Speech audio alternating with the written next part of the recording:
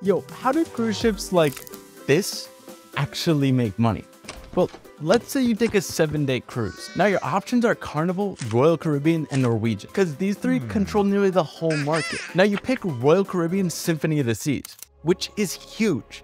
Like 5 times bigger than the Titanic, which means huge fixed costs, from fuel to food to marketing, plus the 2,000 crew members. But luckily there's no minimum wage in the ocean, so you can pay them like $2 an hour. But regardless, these fixed costs means you just want to fill the ship, which in this case is 7,000 passengers. So let's say on average you spend $1,000 on your ticket, but the cruise has $1,400 of fixed costs. So cruises lose money? No.